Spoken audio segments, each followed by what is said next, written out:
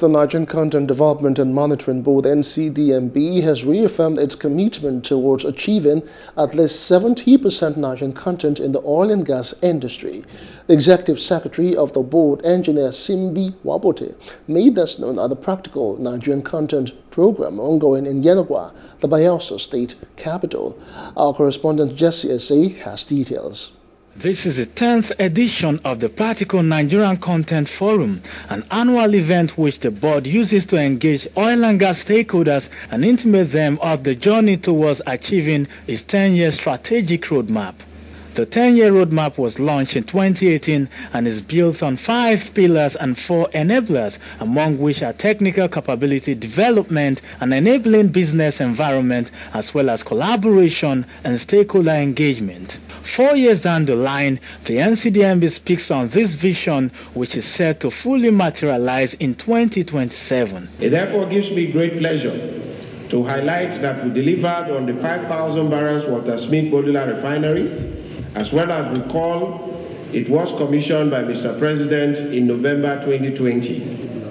Another modular refinery, the 2,500 barrels DuPont modular refinery, situated at Igboko in Edo State, is also scheduled for commissioning by end of this year.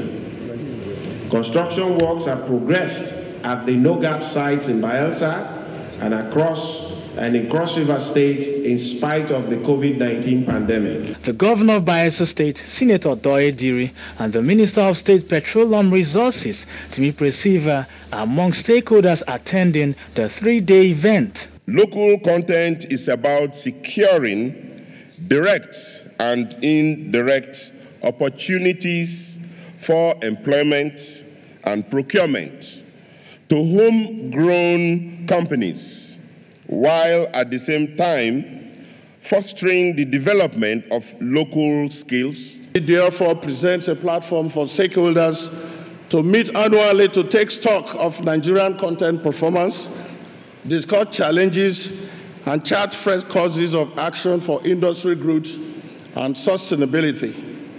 The Group Managing Director of the Nigerian National Petroleum Corporation, NNPC, is participating in the program via Zoom. Countries are changing and they're doing things very, very differently. Demands are changing, but ultimately, we need to position ourselves in a place where in 10 years' time to come, we will be in a position to say that, yes, this industry is really supporting our local capacity and helping us to transit into the new station. The theme of the event is driving Nigerian content in the new dawn of the Petroleum Industry Act 2021.